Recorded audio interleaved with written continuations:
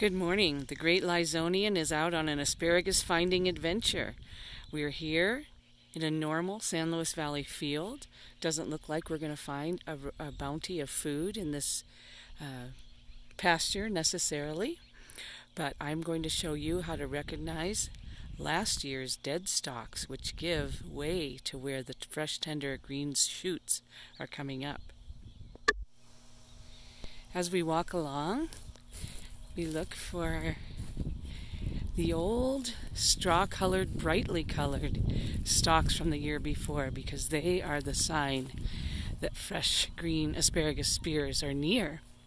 You might ask, why go for a wild asparagus when it's so plentiful? Well, there's just a certain connection to Mother Nature that's so special, to come out and forage your own food and have that connection with the land and the earth. And it's also wonderful to get asparagus from our farmers, but we'll talk about that in a minute.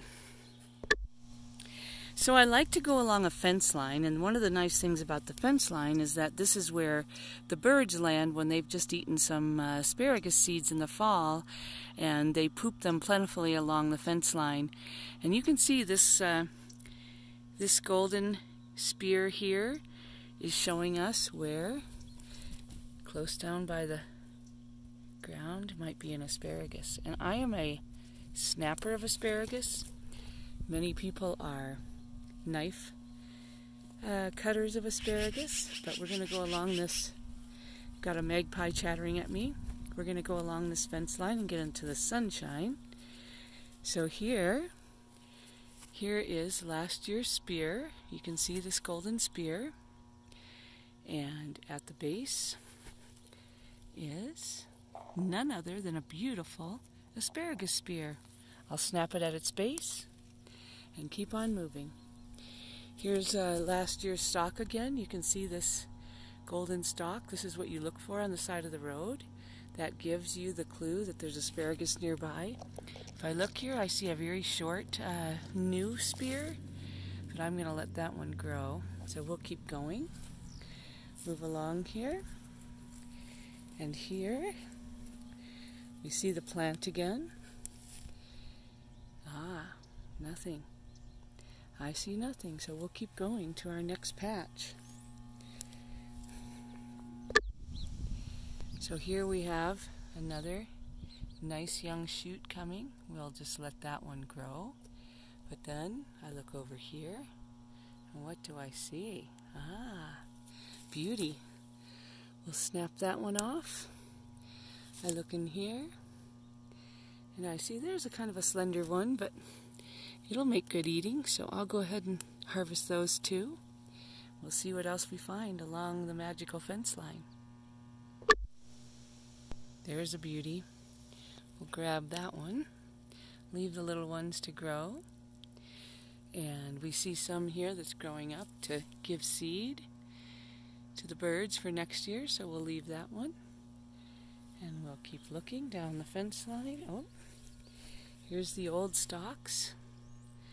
And down in there, there's a beauty.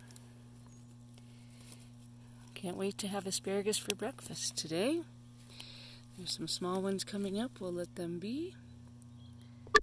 Here's a beautiful example of a nice growth from last year and a fat stalk growing at its bottom. So we'll take these, and this is a Swatch County. It's one of our hidden secrets, all our wild asparagus, but I know Alamosa County, I've seen them there too, so we can find them along our ditch banks everywhere, I think. Okay, we'll get a final few right here where I can take them home and saute them for you so you can see how to cook them. And then we will talk about how you can also get these in beautiful bunches from the Valley Roots Food Hub. But look at this. I got 5 beautiful stalks right here. Just got to be careful of the Russian thistle, because it wants to get you. Whoops, there's one hiding right here I didn't see. Fun. All right, let's go to the kitchen. Okay, back at the house, I have my bounty from about 5 minutes of picking. You can actually get pounds and pounds if you go out on a big adventure, stalking the wild asparagus like Ewell Gibbons. And I've just cut off the little ends here.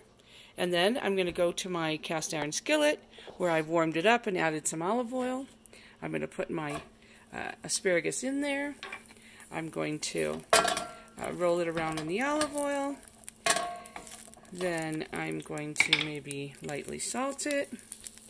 And I'm going to add a little garlic powder from Nola Naturals. Now it's sizzling along.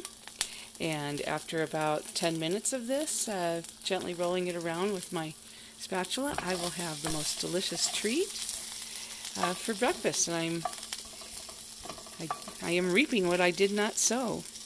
But if you would like to reap what somebody has sowed, you can also receive asparagus for the next couple weeks, as we're almost out of season, from Valley Roots Food Hub. And that's www.valleyrootsfoodhub.com.